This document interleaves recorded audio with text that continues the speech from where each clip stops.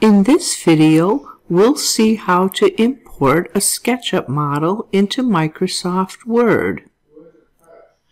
Go to Insert, 3D Models, this device, and then navigate to the SketchUp model.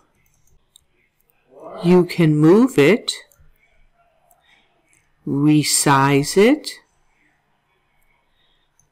and orbit around.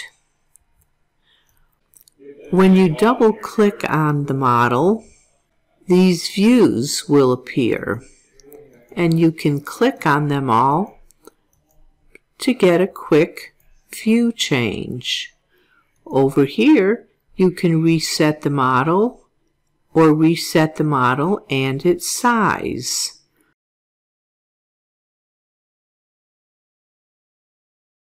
Over here is pan and zoom, and when you click on that, this handle appears with which you can pan and zoom. So this would really spice up a presentation, being able to orbit around a model inside Microsoft Word. You can also bring a SketchUp model into Excel the same way. Insert,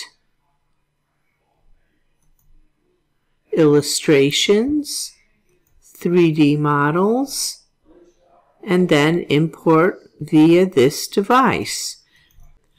And everything works the same way. Right-click to format the model,